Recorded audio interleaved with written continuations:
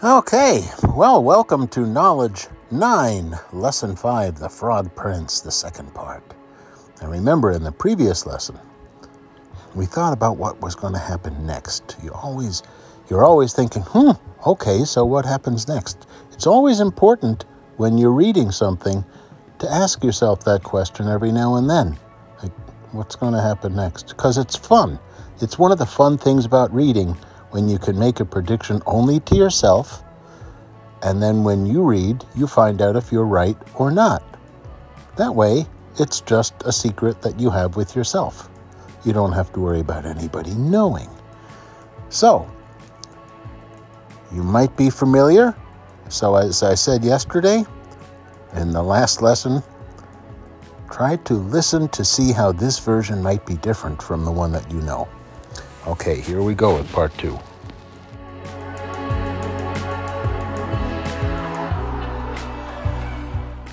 Unwillingly, the princess allowed the frog into the magnificent palace.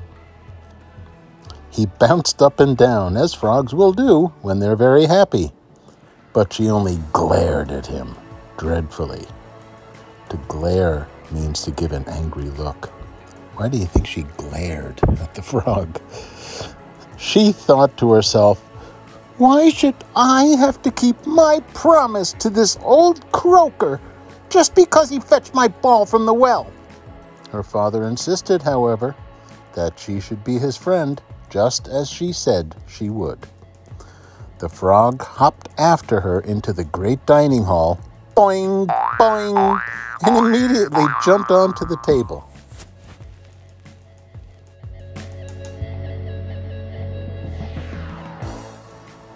"So, princess," he said, "we shall be the best of friends now." With a contented croak, or that means with a happy, satisfied croak, he began to eat from her shining gold plate and her sparkling silver bowl. Frogs do not eat very neatly, I'm afraid, and the princess, noticing how he smeared the food all over his face, turned away in disgust. She refused to look at the frog or speak to him, but she still felt sick just thinking of such an ugly creature eating with her. "What a lovely golden plate," the frog remarked. "It reminds me of your ball. You have such beautiful possessions, princess. It must be nice to be a princess and have everything you want." "If I had everything I wanted," the princess retorted, "you would not be eating with me." To retort, she retorted, that means she gave a sharp response. So the princess snapped at him. Is she being very nice? The frog ignored her rudeness.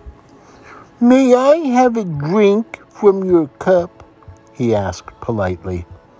The princess was about to refuse, but her father caught her eye, and so she nodded. The frog drank thirstily. Perhaps it was because of that long hop from the well to the palace doors. Would you like to drink now, princess?" he asked, nudging the cup back in her direction. "You must be joking," she snapped. "Princesses do not drink after yucky frogs." The frog sighed and continued eating, but soon he began to look sleepy. "I'm tired, princess," he said. "Will you take me up to bed?" Do you think the princess will agree to take the frog to her bedroom? "I could never have such a slimy frog in my bed," the princess burst out. Her father was about to scold her, but the frog beat him to it.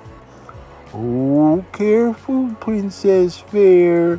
Promises are more than air." What do you think he means when he says promises are more than air?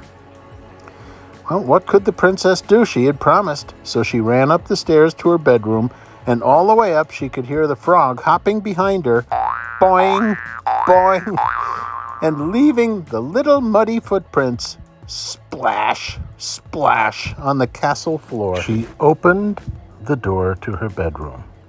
The beautiful princess and the ugly frog stood in the doorway, looking at the princess's lovely room, hung with silk curtains, beautiful paintings, and jeweled lamps.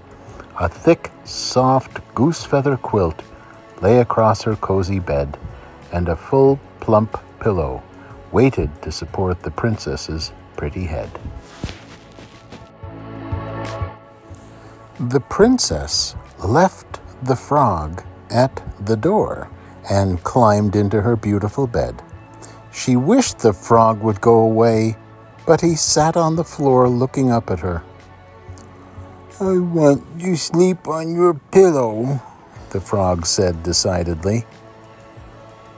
The princess shook her head. "No, please. You can sleep anywhere you want, just not on my bed, please. You're just too disgusting, and you'll leave slime on the pillow." "I want the pillow," the frog insisted. "You promised you would share everything with me." The princess pleaded and cried, but nothing could change the frog's mind. "You promised," he said, "and promises are more than air." Finally, she had to give in. Frustrated, she climbed down and tossed the frog roughly onto the pillow, and then climbed back into bed herself. She tried to keep as far away from her new friend as possible. "I wish you'd just go away," she hissed into the darkness.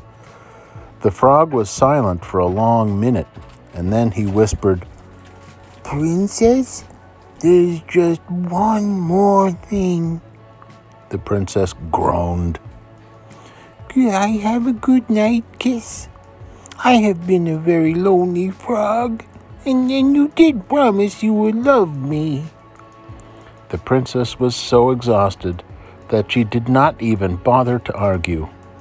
In the dark, she rolled over and planted one kiss on top of the frog's cold, wet head.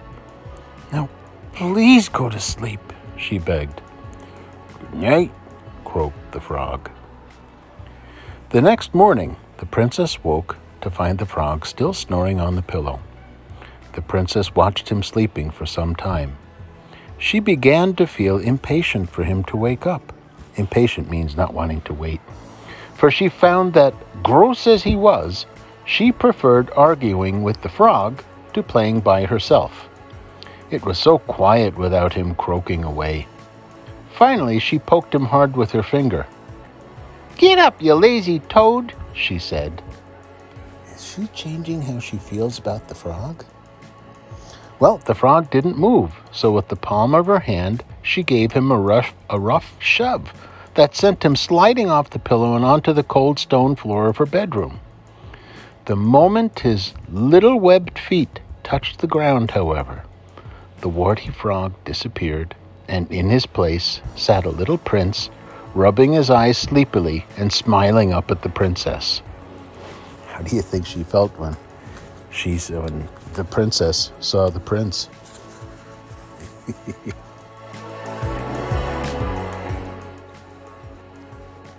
"Hello, princess. Thank you so much for keeping your promise." "Who are you?" she asked, very much surprised. "Why, I'm the frog," he responded. "A wicked witch who was living in the forest turned me into an ugly frog, and only you could save me. I knew that your heart was just as golden as your plate and your ball, and I was right. Now I am free of her spell." He looked at her. "Thank you, princess. Now I will leave you alone and go back to my home on the other side of the forest." "Wait," said the princess. "I thought we were supposed to be friends forever and ever, and promises are more than air, you know." The prince laughed. "So they are. Shall we go play with your ball?"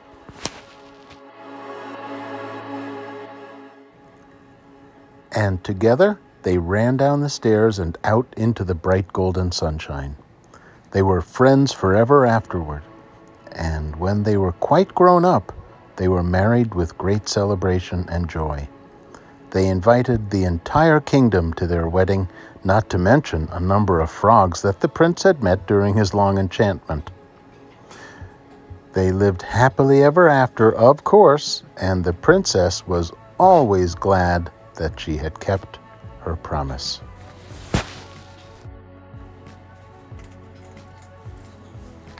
And that's the end of The Frog Prince.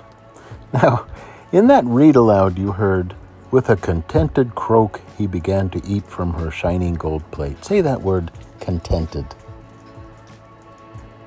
Contented means happy or satisfied. Like, I could tell by the contented look on her face that she was enjoying listening to the story. Think about things that make you feel contented. Like, I am contented when, I'll tell you some things when I'm contented. When I wake up and I see that there are birds at the bird feeder, the sun is shining, and it's nice and early. I feel very contented then. I feel very contented when everybody does their writing assignment and they do a great job. I am contented when I hear a song that I really like. I'm very contented when I hear the robins singing in the evening. So what's the word we're talking about? That's right, contented.